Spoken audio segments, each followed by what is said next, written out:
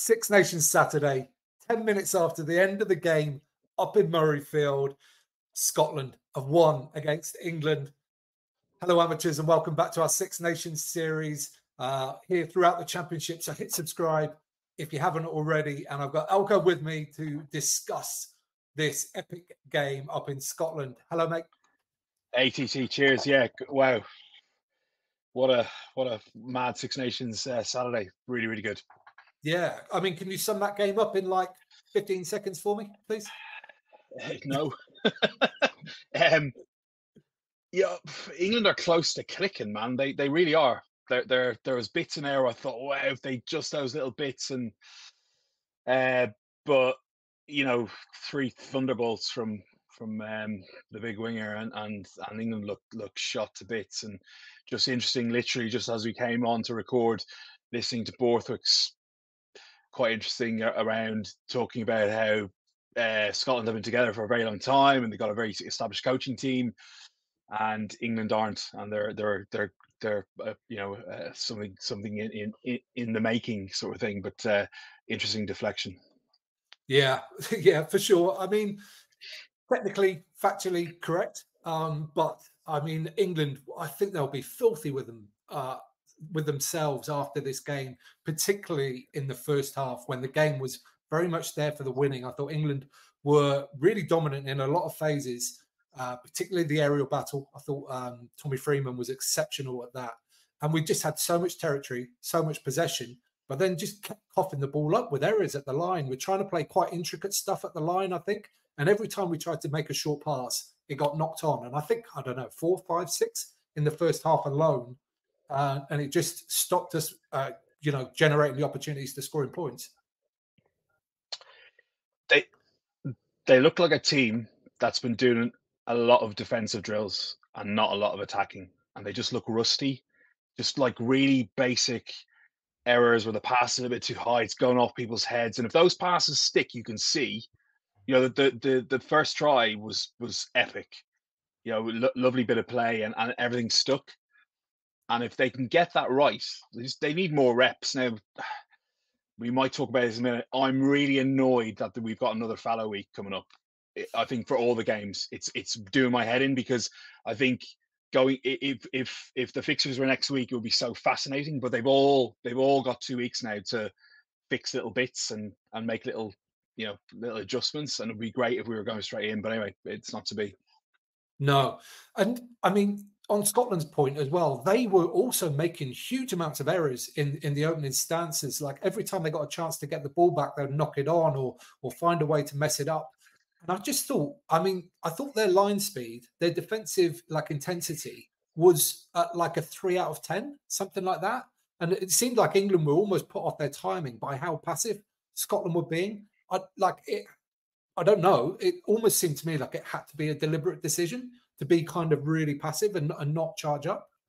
Yeah, they're playing soft because I know listening to another podcast that Finn was talking during the week about how when he played South Africa last, that they'd actually softened on him and he got completely bamboozled by it, that he was expecting a rush defense and nothing happened and his timing went off. So maybe that's something that he's brought in there and that happened. But again, just talking before we went on air, it's like the quality of this game was way off, right? But as a Six Nations game, it was fascinating. It was just, and that's what you and I and I think proper rugby fans love. It's not, it doesn't have to be a 10 out of 10 game. It's the effort that's going in, the passion around it, the crowd, and even at the end, the Dr. James Robson is retiring, and I don't know if you saw for Van der Merwe's try where he dived. If you watch in the background, you can see him sprinting. He's obviously, it's my last one. It's just I just love this stuff. But another cracking Six Nations game, but the quality was slightly down, you have to say. Yeah. And you mentioned the atmosphere there. I want to pick up on that because the opening 20 minutes, it sounded like it was flat as a pancake up there in Murrayfield. It sounded like a lot of nervous Scotsmen being really worried about how dominant England were, certainly in terms of territory, and, the try was a danger signs as well. But we've said there's been a big lack of quality in this game. But when Scotland got their chances, wow, their quality was absolutely pristine. Couldn't really have been much better. You know, Tuipulotu putting Hugh Jones through the middle, then offloading to Big Duhan for the first, and then the second one off another England error. But Duhan was a brilliant finish to get on the outside of Ben Earl and get down the line to score.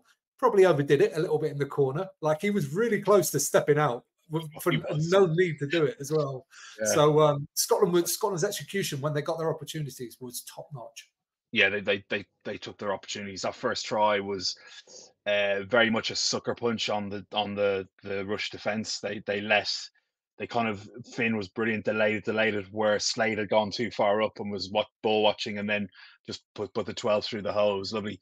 And yeah, Van der Rohe was, I mean, the finishing to, I mean, Ben Earl's no slouch, right? He's quick, and to make that decision quickly, step and get around.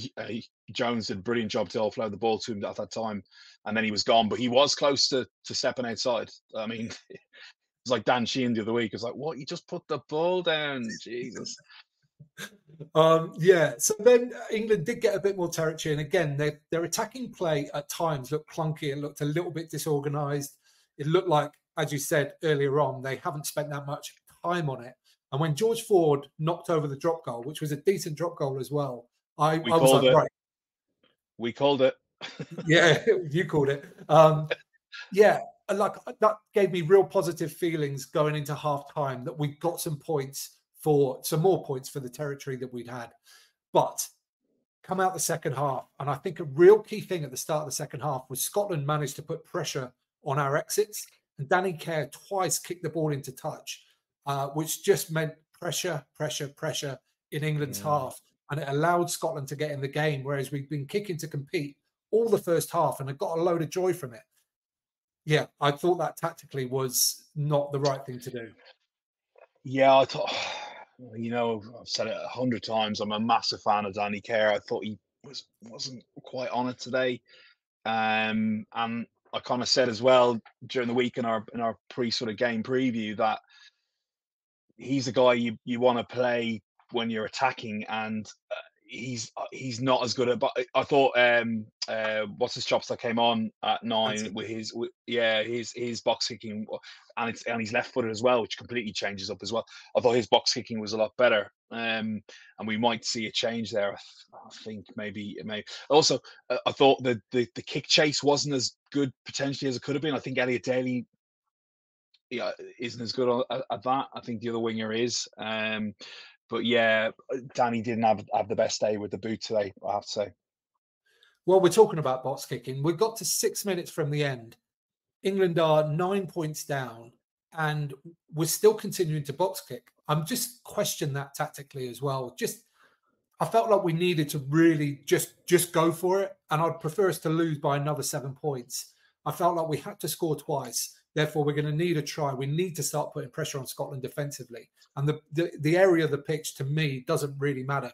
Even though we had some success from the kick chase previously, I just felt like we should really have just played and given it everything in attacking phases. Yeah, TT, this is the problem with the coaching staff that England have at the moment. It's, for me, it's I don't think England have got the right attack coach, frankly, in Wigglesworth. I just don't think he's established enough or has the background to do so. And I think Borthwick is moneyball and works on stats. And I think the players are afraid to do anything off the back of that. And if you're 9 points down, you know you got to get 2 scores. You should be running everything, and earning it and running hard. And sometimes, like, you can see when they do it, that they're good. But to be box kicking in that scenario is, you might as well lose by more. Do you know what I mean? Like, go for it. Okay, if you give away you're not going to win the game. You might get within a bonus point, but this is Six Nations. You got to be going for the win. And I think we said again in the pre-pub is that what we wished for was 2 teams going at it. That was the most important thing, and I think we got that for most of it. But where 2 teams should be going at it, or where a losing team should be going at it, is in those last 5-8 minutes where you're down 9 and you have to score 2 tries. You should be throwing caution to the wind and running everything. And I guess in one way he did by bringing on the changes or making the changes that he made and bringing on Femi, I mean, Jesus Christ, I mean, what a try that he scored. Although I think Redpath got left out to dry and he got blamed for it, but Kinghorn's got to stay. Redpath's guard there. You know, Kinghorn's got to step in anyway. But yeah, I agree with you. I think England should have been trying to run the ball more at that stage. Yeah, and we got to that stage because, and I think actually this phase of play kind of sums up the game a lot, the microcosm of it. It was an England line out. England lose the line out, which, you know, there was 3 or 4, I think, today, maybe. I don't know the exact stats, but there was more than one for sure.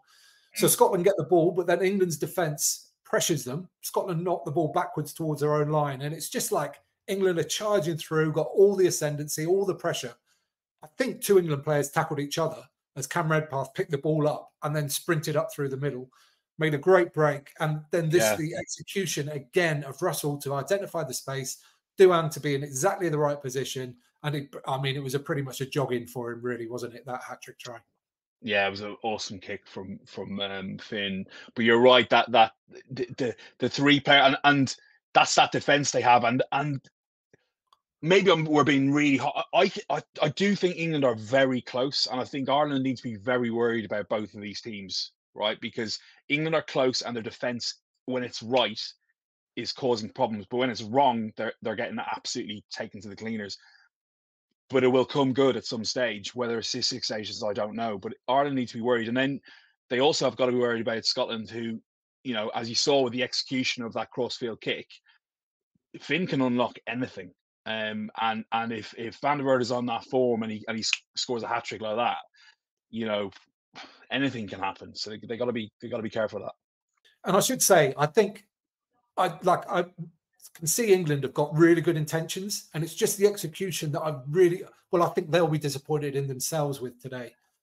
Like, their attacking intentions definitely there, and on the defensive side, they are going to make mistakes. Like, the way this defense works is that, you know, somebody will bounce out of a tackle, somebody will find some space, but it's the overall sum of the parts. And England managed to pressure Scotland into a ton of mistakes today, and made a ton of turnovers from that. So it needs to be looked at as a whole. And although there are some errors and, you know, they do lead to points sometimes, it's the big picture thing that I think is important. And I think England are moving in the right direction there for sure. Listen, 100%.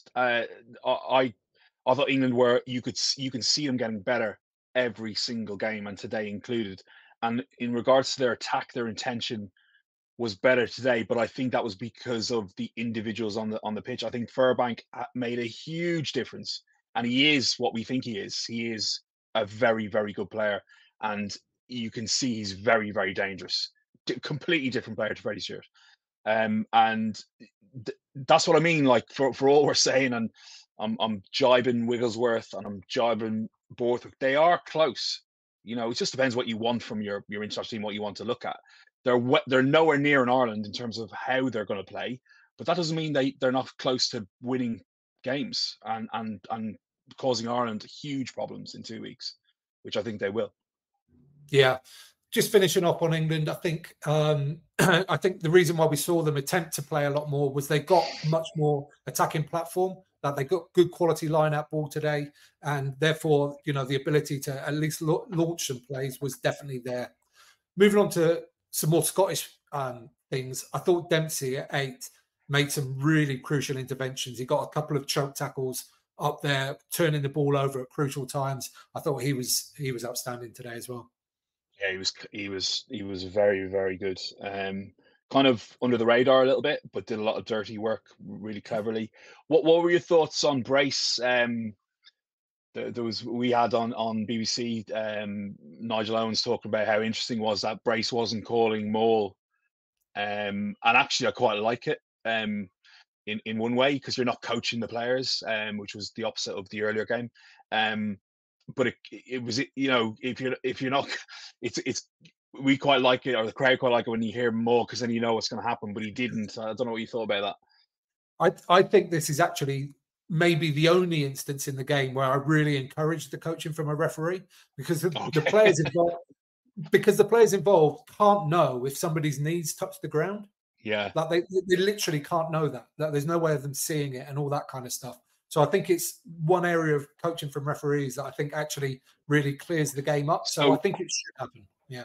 yes, so maybe so in fairness to him, when someone's knee did hit the ground, he did say release.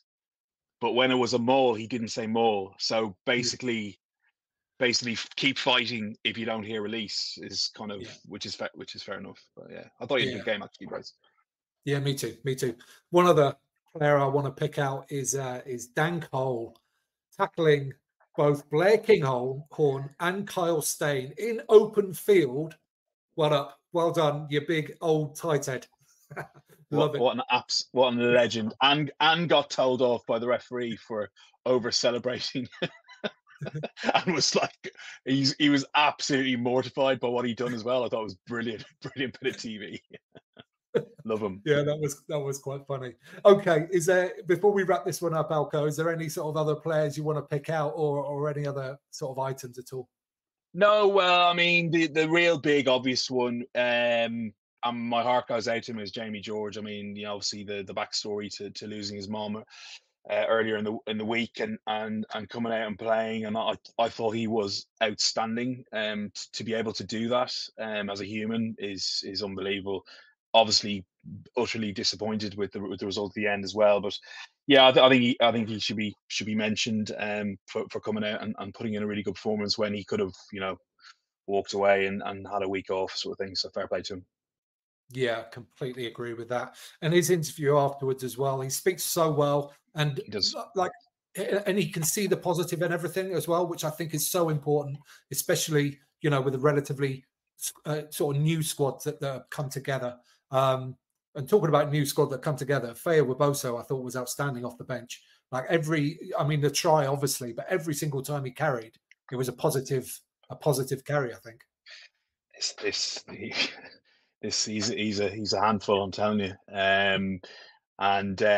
Yeah, if again it's a worry for fixtures coming up. He seems to be. We spoke about him weeks ago. He seems, if he gets the ball in space, he's so powerful.